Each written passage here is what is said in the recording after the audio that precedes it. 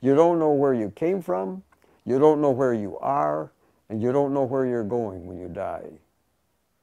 Period. A Michigan doctor admits that he helped a woman with Alzheimer's disease commit suicide, but he insists that he did nothing wrong. She looked up at him with pleading eyes, and he could understand that this woman just wanted to end it all.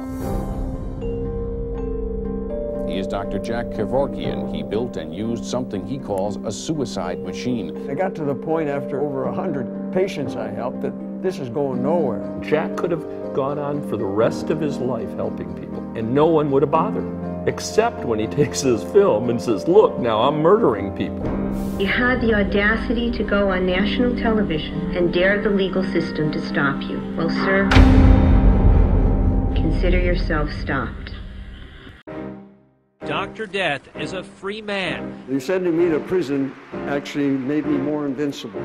They know now I don't have any fear of anything. Could Dr. Death go to Washington as a congressman? You want change? I'll show you what change is.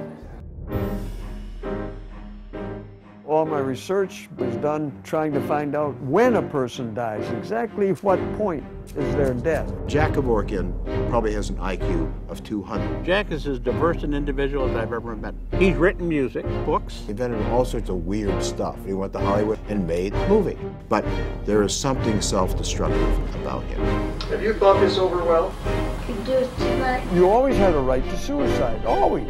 Is that big enough for you to fight for all your rights? Dr. Jack Kevorkian is nothing more than a killer.